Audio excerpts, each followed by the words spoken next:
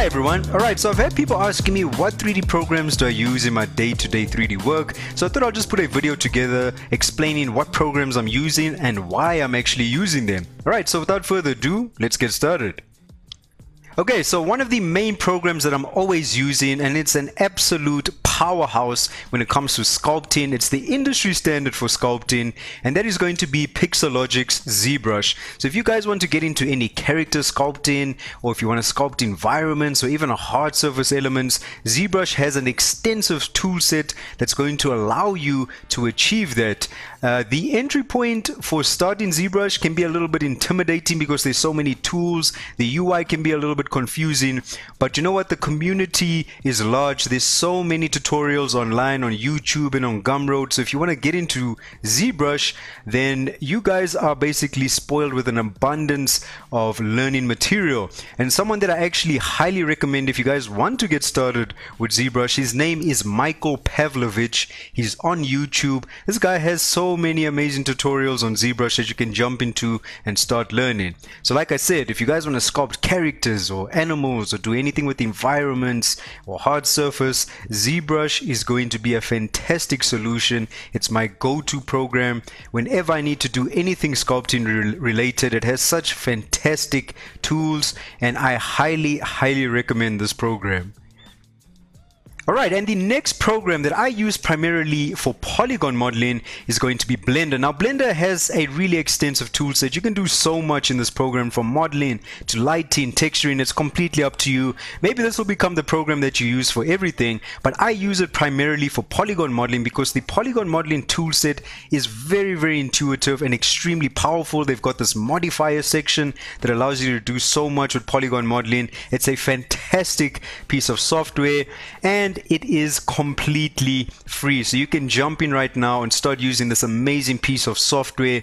And some tutors that I recommend on YouTube if you guys want to get started, we've got Blender Guru, we've got Jan Sculpts, we've got Ian Hubert and CG Cookie. These guys have so much incredible learning material out there for Blender if you want to get started today. But this is my main program for doing any sort of polygon modeling. Okay, so the next program that I'm using primarily for hard surface design, so if I want to design weapons or anything mechanical, it's going to be Autodesk's Fusion 360. This is a CAD program, and CAD is completely different to polygon modeling with the way that it handles meshes. Meshes tend to be a lot more dense and they are completely triangulated as well. But the reason why I'm using this is because if you love to do booleans, this is a dream come true for doing booleans. You can cut out any shape out of CAD geometry and you don't have to worry about topology at all. So it gives you an insane amount of freedom. And CAD programs are usually used by engineers or people that are involved in manufacturing or 3D printing. They want to bring those objects into the real world. So there's a lot of really precise tools that are included in the software, which makes it perfect for anything mechanical or hard surface. So I highly recommend Fusion 360 if you want to get into doing any sort of hard surface design that involves the CAD modeling workflow. Okay, so the next program that I'm using is Daz 3D. This is a free program and I find this to be a perfect solution for generating posable 3D humans. So you can download this program for free, pose these humans and even animate them. And I think this is a great solution as well if you may be doing concept art and you want a 3D character in your scene that you can paint on top of, or maybe you want a 3D character or 3D human to export out and use it as a base for sculpting in Zbrush. I know I always export out these characters just so I have a human character in Marvelous Designer to create clothing on top of. So really awesome solution for posable 3D humans. That is going to be Daz 3D. Okay, so the next program is going to be Marvelous Designer, and this is a fantastic solution for cloth simulation. So whether you're doing clothing or environmental assets, like maybe you need to create curtains that are blowing in the wind or create bed sheets or pillows, this is going to be the perfect cloth simulation for you. And I've got tons of learning material on my YouTube and on my Gumroad to get you guys started with this program. It's truly fantastic. They've even recently added the ability to use your GPU's power in the program, which which means that you can complete simulations really quickly and intuitively directly in Marvelous Designer. So if you're a 3D fashion designer and you want to create clothing, this is going to hands down be the best solution for you. So that's Marvelous Designer, amazing program. I love it so much, and you can jump into learning this program today. Just go and check out my YouTube channel. There's tons of Marvelous Designer tutorials. The next set of programs that I'm using are from a company called Algorithmic, and they've actually been acquired by Adobe.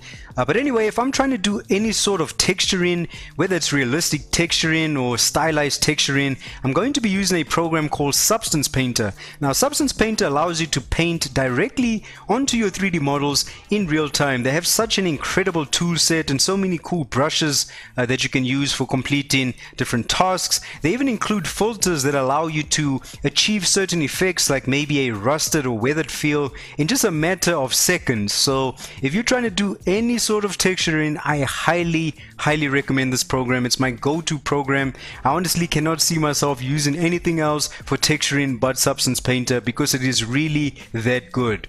The next program over here is Substance Alchemist. I actually started using this recently.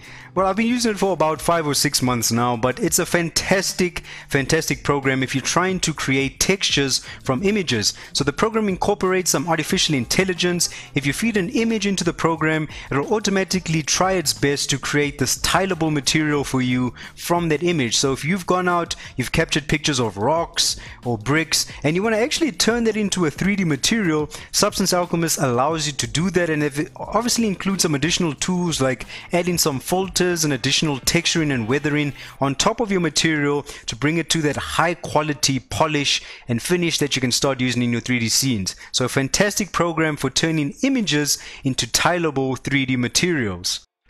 The last program over here is going to be Substance Designer. Now, this is a node-based workflow program, but this program is extremely powerful because it allows you to actually create materials completely from scratch. So if you are incapable of capturing pictures of certain bricks or rock cliffs, you can use Substance Designer to connect a bunch of nodes to actually create those materials from scratch. Now, there's some fantastic artists and tutors out there.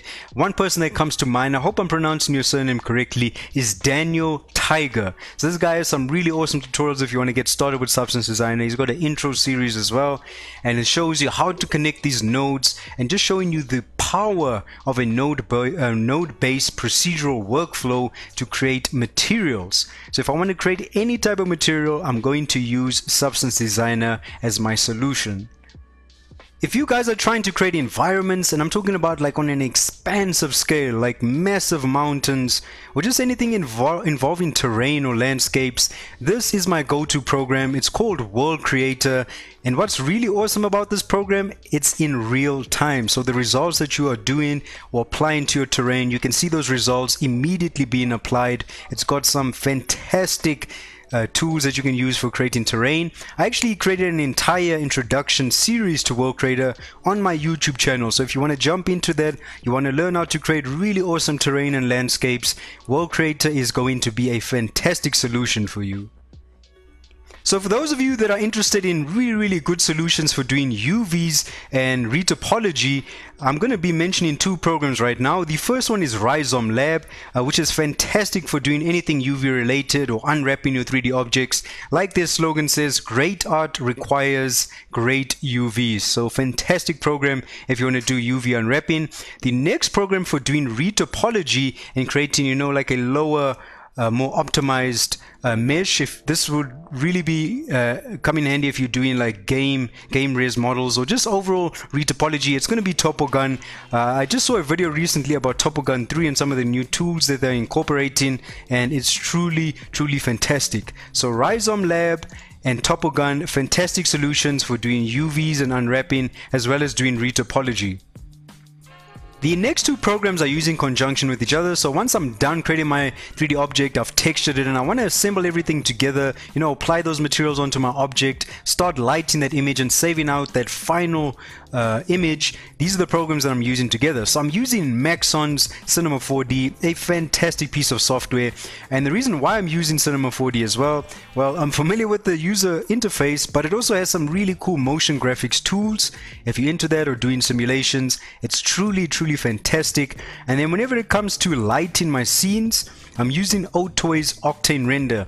So this is a GPU based physically correct render engine, and you can actually stack GPUs to increase your render times, and you're going to get really good end results. If you really know how to use this render engine, you can get photorealistic lighting and photorealistic end results with your images. So a fantastic program that I'm using. I basically purchased it as a plugin to use with Cinema 4D, so I can use them in conjunction with each other. So this is how I'm assembling my scenes and lighting them and bringing it to that final render image that I can save out, and then I'll be taking it over to the last program that I'm about to mention. And the last program to bring my rendered image to a final high quality finish is going to be Photoshop. Now I'm sure a lot of you guys are already familiar with Adobe's Photoshop. I'm using it for post work, for color grading, or maybe fixing certain errors that were maybe generated in 3D, or painting on top of images. Photoshop is the ideal and perfect solution for me personally. I've been using it for years, and you can do so much in Photoshop, but it's the perfect post work tool for 3D artwork when it comes to, like I said, doing the color grading or painting on top of images. So that is going to be Adobe's Photoshop. Okay, so I know I've mentioned a lot of programs that might seem a little bit intimidating to familiarize yourself with so many different 3D programs, but when you're working in 3D, chances are you're probably going to need to learn another piece of software.